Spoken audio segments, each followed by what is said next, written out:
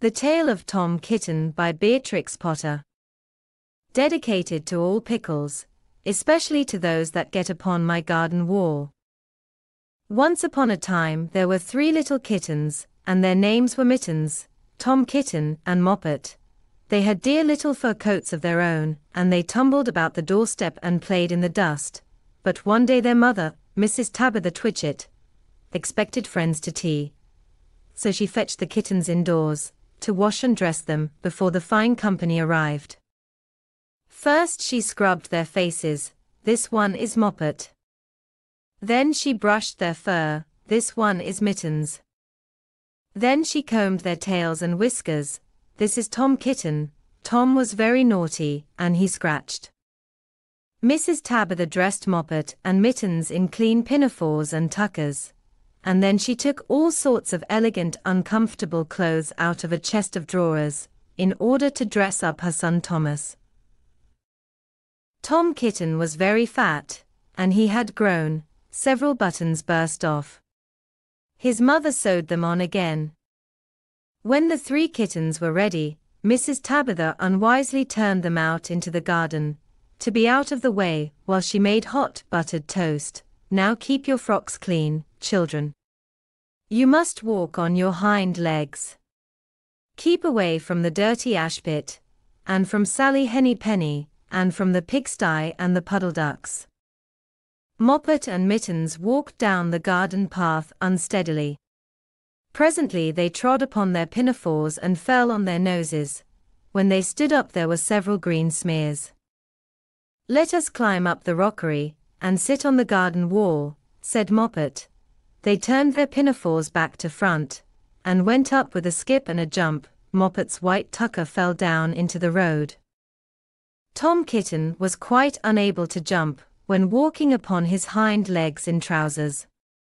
He came up the rockery by degrees, breaking the ferns, and shedding buttons right and left. He was all in pieces when he reached the top of the wall. Moppet and Mittens tried to pull him together. His hat fell off, and the rest of his buttons burst. While they were in difficulties, there was a pit-pat paddle-pat. And the 3 puddle ducks came along the hard high road, marching one behind the other and doing the goose step, pit-pat paddle-pat. Pit-pat waddle-pat. They stopped and stood in a row, and stared up at the kittens. They had very small eyes and looked surprised. Then the 2 duck birds, Rebecca and Jemima Puddle Duck, picked up the hat and tucker and put them on. Mittens laughed so that she fell off the wall. Moppet and Tom descended after her. The pinafores and all the rest of Tom's clothes came off on the way down. Come, Mr. Drake Puddle Duck, said Moppet. Come and help us to dress him. Come and button up Tom. Mr. Drake Puddle Duck advanced in a slow sideways manner, and picked up the various articles. But he put them on himself. They fitted him even worse than Tom Kitten.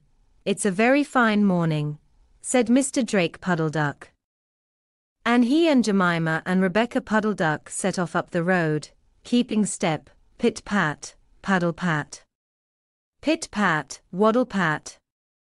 Then Tabitha Twitchit came down the garden, and found her kittens on the wall with no clothes on.